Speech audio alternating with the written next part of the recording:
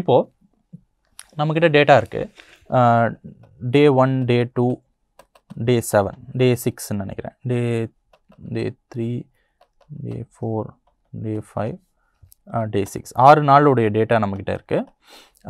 ஒவ்வொரு நாளும் ஆப்பிள் எவ்வளோ வாங்கப்பட்டது அப்படிங்கிறது ஒரு வெக்டர்னு வச்சுக்கோங்க.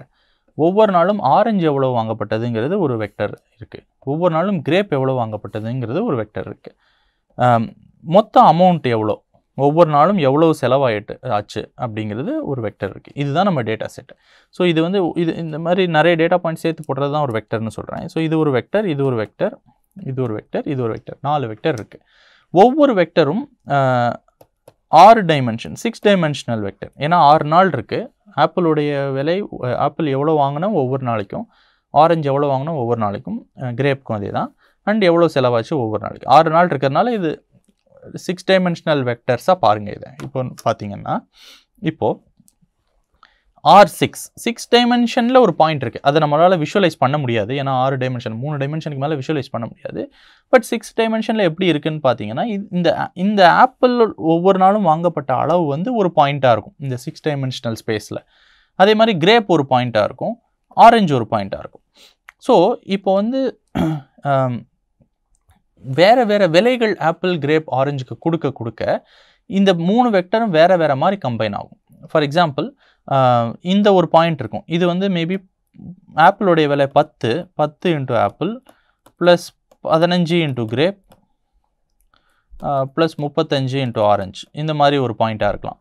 மேபி இன்னொரு பாயிண்ட் எடுத்துக்கிட்டிங்கன்னா, இங்கே வந்து 5 into apple plus 10 into grape plus 20 into orange, ஏதோ ஒரு வேல்யூவாக இருக்கலாம். ஸோ ஒவ்வொரு பாயிண்ட்டும் ஒவ்வொரு காம்பினேஷனை குறிக்குது. ஒவ்வொரு விலை, ஃபிக்ஸ்டு விலை ஃபார் ஒவ்வொரு விலை ஃபார் இந்த ஒவ்வொரு பழத்திற்குமான விலை என்ன அப்படிங்கிறத குறிக்குது. வேறு வேறு விலை மாற்ற இந்த 6 டைமென்ஷனல் ஸ்பேஸில் வேறு வேறு பாயிண்ட்ஸ் உங்களுக்கு கிடைக்கும்.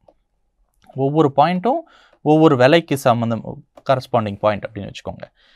இப்போது உங்களுடைய ஆக்சுவலாக நீங்கள் எவ்வளோ செலவு பண்ணீங்க, உங்களுடைய லேபிள், இதுதான் லேபிள் இல்லையா? ஸோ இந்த லேபிள் வந்து அதுவும் ஒரு 6 டைமென்ஷனல் பாயிண்ட் தான். அந்த பாயிண்ட் இங்கே இருக்குது.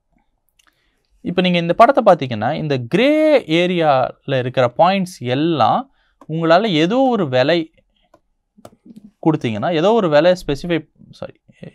விலையை ஸ்பெசிஃபை பண்ணிங்கன்னா, இந்த கிரே ஏரியாவில் இருக்கிற எல்லா பாயிண்ட்ஸையும் உங்களால் ரீச் பண்ண முடியும். ஸோ இது 10, 15, 35 அப்படின்னு ஃபிக்ஸ் பண்ணிங்கன்னா இந்த பாயிண்ட் வருது. 20, 10, 25 ஃபிக்ஸ் பண்ணோன்னா இந்த பாயிண்ட் வருது. வேறு ஏதோ ஒரு வேல்யூ ஃபிக்ஸ் பண்ணால் இந்த பாயிண்ட் வருது. வேறு விலையை மாற்ற இந்த கிரே ஏரியா பூரா நம்ம கவர் பண்ணிடலாம்னு வச்சுக்கோங்க. இப்போ நம்ம அமௌண்ட் எடுத்துட்டிங்கன்னா, அந்த அமௌண்ட் இந்த கிரே ஏரியாலேயே இல்லை. அப்படின்னா என்ன அர்த்தம்? ஆப்பிளுக்கு ஒரு விலை, ஆரஞ்சுக்கு ஒரு விலை, கிரேப்புக்கு ஒரு விலைன்னு நீங்கள் ஃபிக்ஸ் பண்ணிட்டீங்கன்னா, எல்லா அமௌண்ட்டையும் உங்களால் கரெக்டாக ப்ரெடிக்ட் பண்ண முடியாது.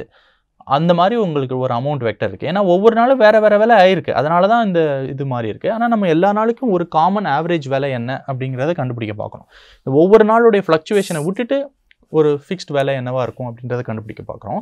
அதனால் ஒவ்வொரு நாள் ஃப்ளக்சுவேஷன்னால் உங்களால் ஒரு விலையை வச்சு, ஒரு ஃபிக்ஸ்டு விலையை, ஒரே ஒரு குறிப்பிட்ட விலையை வச்சு இந்த அமௌண்ட்டை உங்களால் கண்டே பிடிக்க முடியாது. அதனால் இந்த அமௌண்ட்டுன்ற பாயிண்ட்டு இதுவும் ஒரு 6 டைமென்ஷனல் பாயிண்ட் தான். ஆனால் இது வந்து இந்த ஸ்பேஸில் இருக்காது, இந்த கிரேல இருக்காது, கிரேக்கு வெளியே இருக்குது. ஸோ இப்போ நம்ம என்ன கேட்குறோன்னா, இது கிரேக்கு வெளியே இருக்குது. கிரேல இருக்கிறதெல்லாம் ஒவ்வொரு பாயிண்ட்டும் ஒவ்வொரு விலைக்கு சம்மந்தமான பாயிண்ட்டு. அப்படின்னா நம்ம கிரே ஏரியாவில், இந்த கிரே ஸ்பேஸில் இந்த அமௌண்ட்டுக்கு க்ளோசஸ்ட் பாயிண்ட் எது அப்படின்னு கேட்குறேன்னு வச்சுக்கோங்க. அப்போ என்ன பண்ணுவேன்னா, இருக்கிறதுலே கிட்ட இந்த கிரே ஏரியாவில் எங்கே இருக்குது அப்படின்னா, இதை வந்து ப்ரொஜெக்ட் பண்ணிப்பேன். அதாவது இந்த கிரே ஏரியாவில் இருக்கிற பாயிண்ட்டு இதுக்கு எது இருக்கிறதுலே க்ளோசஸ்ட் அப்படின்னா இதை வந்து ப்ரொஜெக்ஷன் அப்படின்னு பண்ணுவோம். ஸோ இப்போது இந்த ஸ்பேஸ் தான் என்னுடைய இல்லைன்னா கீழே இருக்கிற தரை தான் என்னுடைய கிரே ஏரியான்னு வச்சுக்கோங்க. இப்போ வந்து ஸ்பேஸில் வந்து ஒரு பாயிண்ட் இருக்குது. தரையில் எந்த பாயிண்ட் இருக்கிறதுலே க்ளோஸ் அப்படின்னு நீங்கள் கேட்டிங்கன்னா, இதை அப்படியே ப்ரொஜெக்ட் பண்ணி தரைக்கு கொண்டு வந்துடணும். அப்போ எந்த பாயிண்டில் இடிக்குதோ அந்த பாயிண்ட் தான் இந்த பாயிண்ட்டுக்கு க்ளோசஸ்ட் இல்லைங்களா? ஸோ அதே மாதிரி இந்த அமௌண்ட் வந்து இந்த கிரே ஏரியாவுக்கு எது க்ளோசஸ்ட் பாயிண்ட்டுன்னு கண்டுபிடிச்சிங்கன்னா ஒரு பாயிண்ட் வரும். அந்த பாயிண்ட் ஒரு விலைக்கு சம்மந்தமான ஒரு பாயிண்ட்டாக இருக்கும். இந்த பர்டிகுலர் கேஸில் 20 into apple plus 25 into orange plus 10 into orange plus 25 into கிரேப்ன்ற point இருக்கும். அப்போது இந்த விலை தான் முடிஞ்ச அளவு இந்த அமௌண்ட்டை க்ளோசஸ்ட்டாக எக்ஸ்பிளைன் பண்ணுது. ஏன்னா இந்த மிச்சம் இருக்கிறத வந்து எரர். அந்த எரரை வந்து நீங்கள் முடிஞ்ச அளவு கம்மி பண்ண பார்க்குறீங்க. அப்படின்னா உங்களுக்கு கிரே ஏரியாவில் இருக்கிறதுலே கிட்ட இருக்கிற பாயிண்ட்டை நீங்கள் கண்டுபிடிக்கணும். ஃபார் எக்ஸாம்பிள் இப்போ இதுதான் உங்கள் பாயிண்ட்டை நீங்கள் சொல்ல பார்த்தீங்கன்னா உங்கள் எரர் வந்து இன்னும் பெருசாகிடும். இது உங்கள் எரர் ஆகிடும். So large error. அப்போ இது உங்கள் சொல்யூஷனாக இருக்காது. எந்த பாயிண்டில் க்ளோசஸ்ட் இருக்கோ உங்களுடைய அமௌண்ட்டுக்கு இந்த ஸ்பேஸில் அது எந்த விலைக்கு கரஸ்பாண்ட் ஆகுதோ அதுதான் ஆன்சர் அப்படின்னு சொல்கிறோம். ஸோ பேசிக்கலி ஜாமெட்ரிக்காக பார்த்தோம் அப்படின்னா லீனியர் ரிக்ரெஷன் என்ன செய்யுது அப்படின்னு கேட்டிங்கன்னா உங்களுடைய அமௌண்ட், அதாவது லேபிள் வெக்டரை எடுத்து ஃபீச்சர்ஸ், ஆப்பிள் ஒரு ஃபீச்சர், ஆரஞ்சு ஒரு ஃபீச்சர், கிரேப் ஒரு ஃபீச்சர், இந்த ஃபீச்சரையோடைய காம்பினேஷன் எல்லாம் வச்சு இந்த கிரே ஏரியா வருது. அதை சப்ஸ்பேஸ் அப்படின்னு சொல்லுவாங்க. இந்த சப்ஸ்பேஸுக்கு இந்த லேபிள் வெக்டரை ப்ரொஜெக்ட் பண்ணுது. அந்த ப்ரொஜெக்ஷன் அப்படின்னா க்ளோசஸ்ட் பாயிண்ட் எதுன்னு கண்டுபிடிக்கிறது தான் ப்ரொஜெக்ட். இருக்கிறதுலே கிட்ட இருக்கிற பாயிண்ட் எதுன்னு கண்டுபிடிக்கிறது தான் ப்ரொஜெக்ஷன். அந்த ப்ரொஜெக்ஷன் பண்ணதுக்கப்புறம் வர்ற பாயிண்ட் எதுவோ அதுதான், அதுக்கு கரஸ்பாண்டிங்கான வெயிட்ஸ் என்ன அப்படின்றத பார்த்தோன்னா அதுதான் நம்ம ஆன்சர் அப்படின்றதே புரிஞ்சுக்கலாம். இதுவும் ஒரு வகையாக லீனியர் ரிக்ரெஷனை நம்ம புரிஞ்சுக்கலாம். ஸோ இப்போது இன்னொரு முக்கியமான பாயிண்ட் நான் என்ன சொல்ல விரும்புகிறேன் இந்த லீனியர் ரிக்ரெஷனில் அப்படின்னு பார்த்தீங்கன்னா ரொம்ப சிம்பிளான ஒரு எக்ஸாம்பிள் எடுத்துப்போமே. இப்போ வந்து உங்ககிட்ட ஆப்பிள், ஆரஞ்சு, கிரேப்னு 3 ஃபீச்சர் இருந்தது. அதை வச்சு அமௌண்ட்டை ப்ரெடிக்ட் பண்ண பார்த்தோம். இப்போ இந்த பர்டிகுலர் எக்ஸாம்பிள் இன்னும் சிம்பிளான ஒரு எக்ஸாம்பிள் என்னென்னா ஒரே ஒரு ஃபீச்சர் தான் இருக்குது. இப்போ உங்கள் ஃபீச்சர் வந்து எக்ஸ், உங்கள் ஃபீச்சர் வந்து எக்ஸு,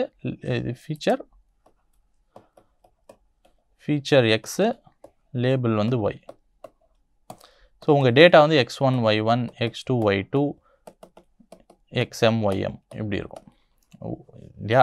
ஸோ அதெல்லாம் நான் பிளாட் பண்ணேன்னா இந்த ப்ளூ பாயிண்ட்ஸ் எல்லாம் பிளாட் ஆகிருக்குன்னு வச்சுக்கோங்க. ஃபார் எக்ஸாம்பிள் இது வந்து x1 y1 இருக்கலாம். அப்படின்னா என்ன அர்த்தம்? இதுதான் உங்கள் x1, இதுதான் உங்கள் y1.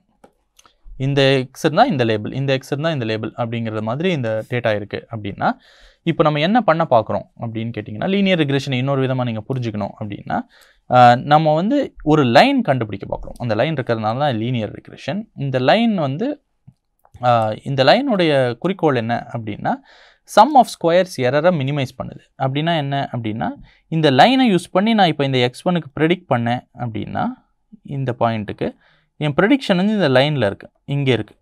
அப்போ எரர் என்ன அப்படின்னா இதுதான் என்னுடைய எரர். இந்த அளவு எரர் இந்த பாயிண்ட் பண்ணுது. ஆனால் இந்த பாயிண்ட் இன்னும் கம்மி எரர் பண்ணுது, இந்த பாயிண்ட் இவ்வளோ எரர் பண்ணுது, இந்த பாயிண்ட் இவ்வளோ எரர் பண்ணுது. ஒவ்வொரு பாயிண்ட்டுடைய எரர் என்ன அப்படின்னு பார்த்துட்டு இந்த எரர் எல்லாம் மினிமைஸ் பண்ணக்கூடிய லைன் எது அப்படின்றத கேட்குறேன். ஃபார் எக்ஸாம்பிள் இப்போ இந்த லைனுக்கு பதிலாக இப்போ இப்படி ஒரு லைன் எடுத்தேன்னு வச்சுக்கோங்க. இந்த லைனுக்கு என்னுடைய எரர்ஸ் எல்லாம் அதிகமாக இருக்கும். இந்த வெர்டிக்கலாக இருக்கிற வேல்யூஸ் எல்லாம் கூட்டுறேன்னு வச்சுக்கோங்க. அதான் என்னுடைய சம் ஆஃப் ஸ்கொயர்ஸ் எரர். இது எல்லாமே ஜாஸ்தியாக இருக்குது. ஸோ இது லைன் 1, இது லைன் 2 அப்படின்னு வச்சுக்கிட்டிங்கன்னா லைன் 1 உடைய எரர் வந்து 2 கம்மியாக இருக்குது. ஸோ இப்போ எல்லா லைன்ஸையும் பார்த்து இருக்கிறதுலே கம்மியான எரர் கொடுக்குற லைன் எது அப்படிங்கிறத கண்டுபிடிக்கிறதும் லீனியர் ரிக்ரெஷன். அப்படியும் இதை பார்க்கலாம். ரெண்டும் இது ஒரு வியூ பாயிண்ட். ஸோ இதை அழிச்சிடுறேன். ஸோ இந்த லைனை வந்து y = mx + c அப்படின்னு சொல்லுவோம் இல்லையா? ஸோ லைனுடைய ஈக்குவேஷன் வந்து y = mx + c. ஸோ இந்த லைனை நான் கண்டுபிடிக்கிறேன் அப்படின்னா என்ன அர்த்தம் அப்படின்னா இந்த y தான் என்னுடைய y தான் என்னுடைய ப்ரெடிக்ஷன். mx + c அப்படிங்கிறத நான் எப்படி சொல்லலாம்னா mc அப்படின்றது ஒரு வெக்டர். இதுதான் பேராமீட்டர் வெக்டர். நான் என்னன்னு சொல்கிறேன், இது வந்து என்னுடைய ஃபீச்சர் அப்படின்னு நான் நினச்சிக்கலாம். ஸோ என்கிட்ட எக்ஸ் இருக்குது, ஒய் இருக்குது. இந்த மாதிரி ஒரு y = mx + c நான் ஃபிட் பண்ணணும் அப்படின்னா எம்மையும் சியையும் கண்டுபிடிக்கணும். அப்போது கண்டுபிடிச்சிட்டேன் அப்படின்னா y வந்து m × x + c × 1 அதுதான் என்னுடைய y. அப்போது இது வந்து நம்ம முன்னாடி பார்த்தது வந்து w1 × x1 + w2 × x2 அப்படின்னு சொன்னோம். இந்த x1 தான் நம்ம இப்போ எக்ஸ்ன்னு இந்த எக்ஸு, இந்த x2 வந்து இந்த கேஸில், இந்த பர்டிகுலர் கேஸில் வந்து எப்பயுமே 1 இருக்குது. இது வந்து 1. அப்போ w1 வந்து எதை குறிக்குதுன்றா ஸ்லோப்பை குறிக்குது. பேசிக்கலி w2 அப்படின்றது என்ன அப்படின்னா இன்டர்செப்டை குறிக்குது.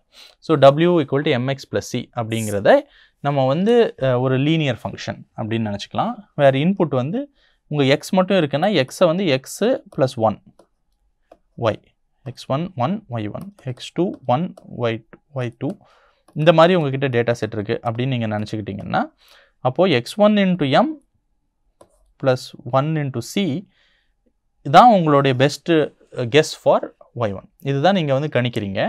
x1 into m plus 1 into c ஆக்சுவலாக வந்து y எவ்வளோ வித்தியாசம் இருக்குங்கிறத முடிஞ்ச அளவு குறைக்கக்கூடிய எம்மும் சியும் கண்டுபிடிக்கிறது. சேம் as w1 w2 கண்டுபிடிக்கிறது. w1 w2 கண்டுபிடிச்சிங்கன்னா w1 வந்து நீங்கள் m மாதிரி நினச்சிக்கலாம், ஸ்லோப் மாதிரி நினச்சிக்கலாம், 1 வந்து இன்டர்செப்ட் மாதிரி நினச்சிக்கலாம். ஸோ இதுவும் இப்படியும் பார்க்கலாம். ஸோ பேசிக்கலி லைன் எது அப்படின்றத பார்க்குறோம். 1 டைமென்ஷனில் பார்த்தீங்கன்னா இது லைன்னு சொல்லலாம். ஹையர் டைமென்ஷனில் பார்த்தீங்கன்னா இது வந்து ஒரு ஹைப்பர் பிளேன் அப்படின்னு சொல்லுவாங்க. ஸோ ஹையர் டைமென்ஷன் இப்போ 2 டைமென்ஷனில் பார்த்தீங்க அப்படின்னா உங்களுக்கு வந்து ஒரு ஹைப்பர் பிளேன் மாதிரி லேர்ன் பண்ணுறோம். ஸோ இது வந்து என்ன அப்படின்னா w1 into x1 plus w2 into x2 plus w3 into x3 equal to 0. இந்த ஈக்குவேஷனை குறிக்கக்கூடிய ஒரு ஹைப்பர் பிளேன் அதுதான் இது. ஸோ இங்கே வந்து x1 x2 வச்சு y-ஐ ப்ரெடிக்ட் பண்ணுறோம் அப்படின்னா இது y அப்படின்னு வச்சுக்கோங்க. ஸோ y-ஐ வந்து x1 x2 வச்சு ப்ரெடிக்ட் பண்ணுறதுக்கு இது ஒரு ஹைப்பர் பிளேன் அப்படின்னு சொல்லுவோம். இது பேசிக்கலி 2 டைமென்ஷனில் இது லைனாக இருந்தால் ஹையர் டைமென்ஷனில் இது வந்து ஹைப்பர் பிளேன் ஆகுது. அதான் வித்தியாசம். ஓகே. ஸோ இப்போ என்ன அடுத்து நம்ம பார்க்கணும் அப்படின்னா ஓகே லீனியர் ரிக்ரெஷன் அப்படின்றத பார்த்துட்டோம். பார்த்துட்டு என்ன பார்த்துருக்கோம் அப்படின்னா இது எப்படி ஜியோமெட்ரிக்காக புரிஞ்சுக்கலாம் அப்படின்னு பார்த்தாச்சு. இப்போ அடுத்து முக்கியமாக என்ன பார்க்கணும் அப்படின்னா இந்த க்ளோஸ்டு ஃபார்மில் ஒரு ஆன்சர் பார்த்தோம் இல்லையா. ஸோ நம்ம இப்போ நான் திரும்பி அதுக்கு போனேன் அப்படின்னா இந்த ஆன்சரை பார்த்தோம். டேட்டாவை கொடுத்துட்டா இந்த மாதிரி w ஸ்டார் வந்து இந்த மாதிரி ஒரு காம்ப்ளிகேட்டடான ஒரு எக்ஸ்பிரஷனை வச்சு ஆன்சர் கொண்டு வரலாம் அப்படிங்கிறத நம்ம ஆல்ரெடி பார்த்துட்டோம். இப்போ இதில் வந்து இது எவ்வளோ சுலபம், இது வந்து எவ்வளோ ஈஸியாக பண்ணிடலாமா, உங்ககிட்ட எக்கச்சக்கமான டேட்டா பாயிண்ட்ஸ் இருக்கும்போது ஏதாவது பிரச்சனை வருமா, வந்ததுனால் வேறு ஏதாவது வழி மூலமாக இந்த அல்காரிதம் சால்வ் பண்ண முடியுமா அப்படிங்கிற கேள்வியை அடுத்து கேட்போம். கேட்டுட்டு அதுக்கு பதில் என்ன அப்படின்னா உங்ககிட்ட ஒரு பல கோடி டேட்டா பாயிண்ட்ஸ் இருக்குது அப்படின்னா அப்போது இதை டைரெக்டாக கண்டுபிடிக்கிறது கம்ப்யூட்டரால் கண்டுபிடிக்கிறது பண்ண முடியும். ஆனால் வந்து கம்ப்யூட்டேஷ்னலி டைம் ஆகும், ரொம்ப டைம் எடுத்துக்கும். அப்போது அதை ஃபாஸ்ட்டாக பண்ணுறதுக்கான சில மெத்தட்ஸ் எல்லாம் இருக்குது. அது என்ன மெத்தட்ஸ் அப்படிங்கிறத நம்ம அடுத்து பார்க்கலாம்.